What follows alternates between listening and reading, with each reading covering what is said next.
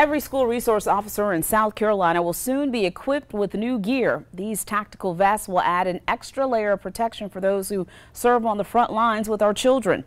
News 19's Jenna Krazina has more. The school resource officers, they have a duty to protect the kids. We have a duty to protect them. Within seconds, school resource officers across the state will be able to throw on an extra layer of protection, thanks to a donation. This active shooter vest by U.S. Patrol Tactical will allow SROs to be ready if an intruder comes inside of a school. This is the regular vest that they wear. It's not going to stop everything. It's not going to stop a rifle bullet. This vest will. So this is that extra protection that they need. You know, we've seen in some of the shootings across the United States that they're not using pistols. They're coming in with rifles, high-powered rifles. That vest won't stop it. This vest will. SROs already have a vest, but this one has a thick piece of steel that can be hit not just once, but multiple times. Our regular vests don't stop everything, so just knowing that, you know, get that extra protection, that's really cool.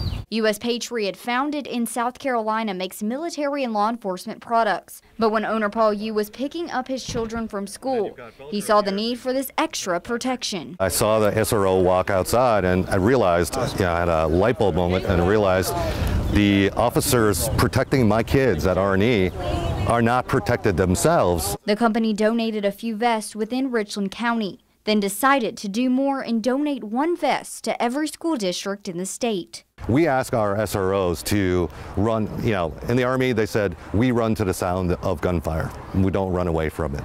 And that's what we're asking our SROs to do every single day in the state and across the country.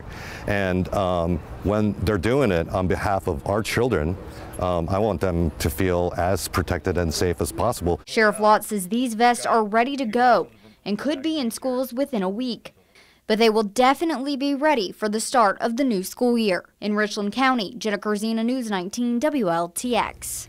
Governor McMaster says there are still some school districts that don't have the funds to have school resource officers, but the goal remains to have at least one in every school across the state.